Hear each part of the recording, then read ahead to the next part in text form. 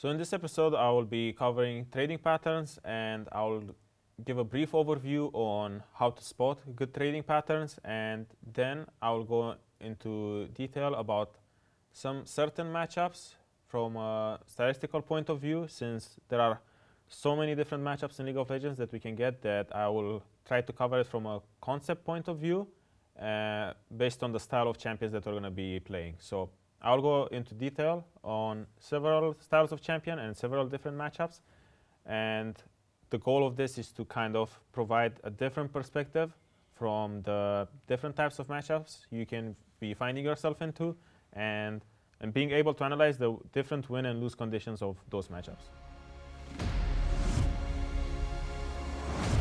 So we're going to be playing Silas versus Rumble, and both of our champions fall in the same category. We're a mix between bruisers and mages. We're pretty much a tanky, we're just like a battle mage. So there's going to be a lot of trading, and we both have different win and lose conditions in this lane.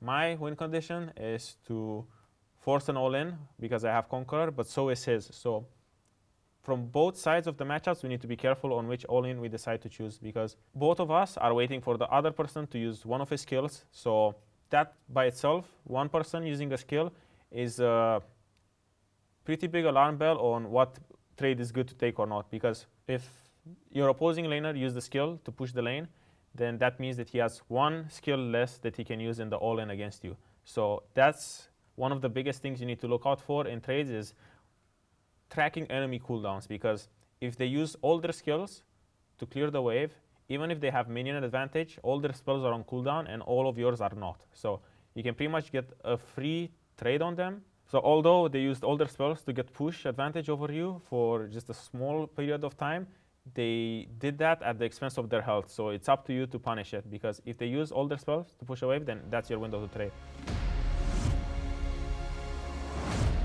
We're both pretty cautious at the beginning with the spells we want to use, because both of us, we don't know what the other person did, because he could have taken Q, he could have taken E, and now that he shows this, then this is my window to start the fight. Like now, as we can see, we're just both fighting for wave control because both of our skills are on cooldown. So now there's not a lot of fighting. We're just fighting slowly for minion control and trying to bait each other to use a skill on the wave. In this matchup, I'm running Corrupting Potion and he's running Doran's Ring. So I have a sustained advantage over him. Longer trades are better for me because I have an extra potion over him, because he has Doran's Ring and 2 potions, and I just have Corrupting Potion. So one important thing in the laning phase on top lane is the race to level 2, because whoever gets level 2 first in the lane will probably get push advantage and get a good trade-off.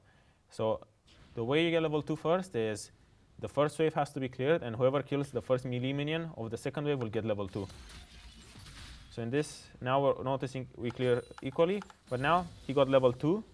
But now it's not that big of a deal, because his Q is on cooldown, and the only thing he can do is just poke me with E.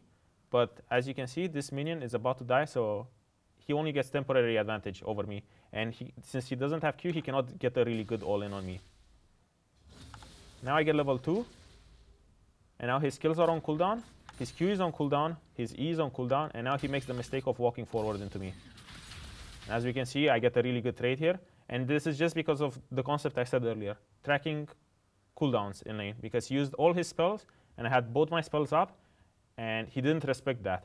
He got the push, like as you can see, he has the push advantage over me, but I had my skills up. So he traded this push advantage for this much HP. Like he lost a lot of HP just to get the push. As you can see, the wave is pushing to me, and now we're in a pretty good spot.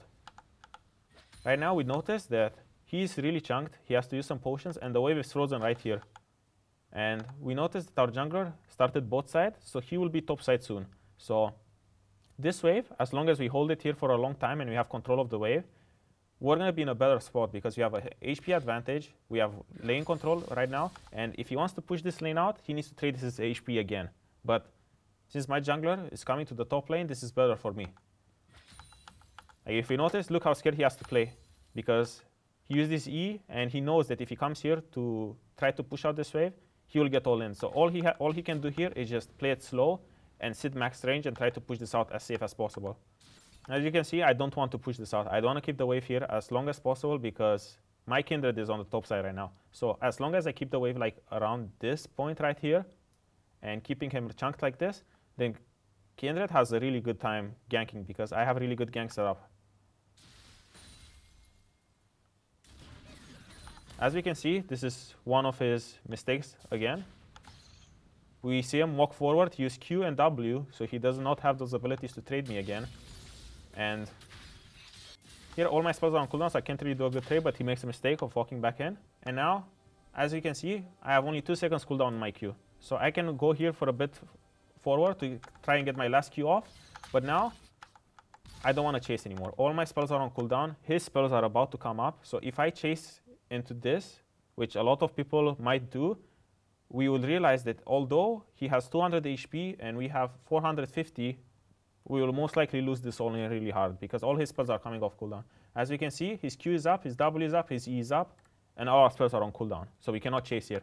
Our best bet here is to go back, play it safe, get lane control again, and if he tries to contest the wave again, when our skills are up again, now we can force the all-in because we have HP advantage.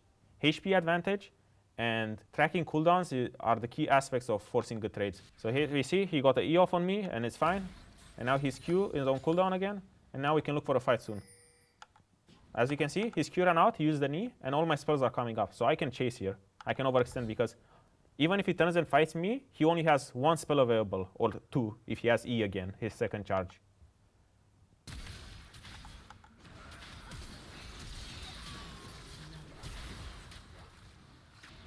So as we noticed from this all-in, after this fight, after Rumble died, and Rumble now, he's dead. He has a decision to make.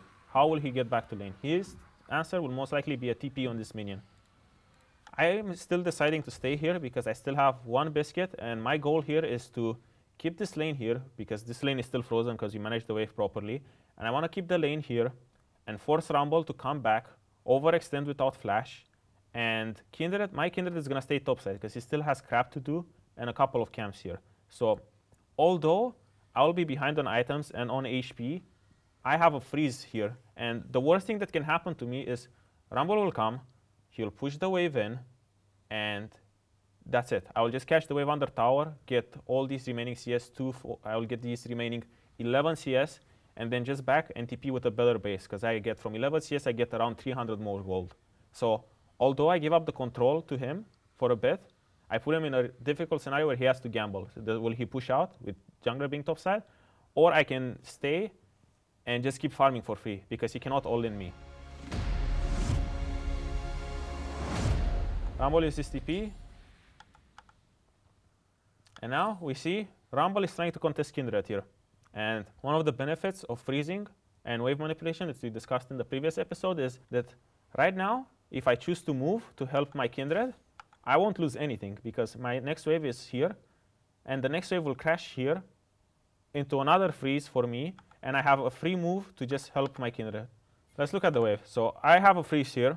And I can get to move because I know that my next wave will be coming here in time to just keep it frozen here. So right now, let's just observe what happens here.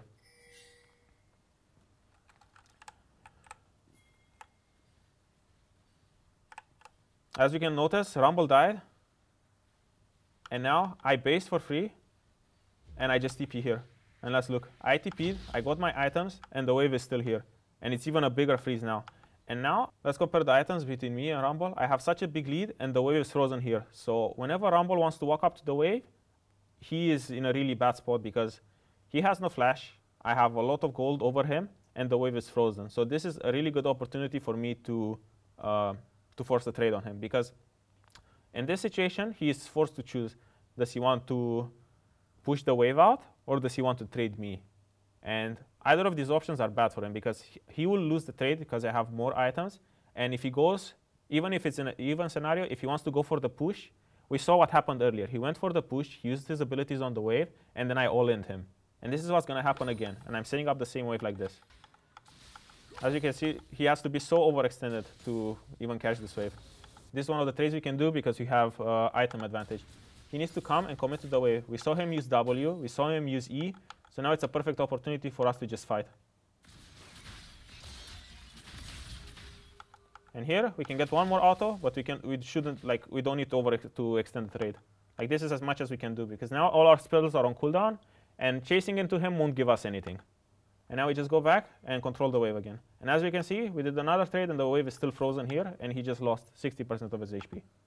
And now from this point on, we have a slow push. This is one of the cases where we should use slow push to get jungle here and try to dive him.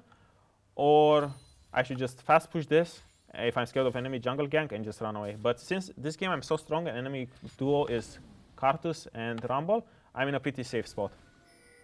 So now, since Rumble got chunked so hard and the wave is slow pushing back to him, he actually can reset and catch the wave at his tower. But the thing is, now he's in really deep trouble because I'm setting up a wave and enemy jungle needs to come and help him.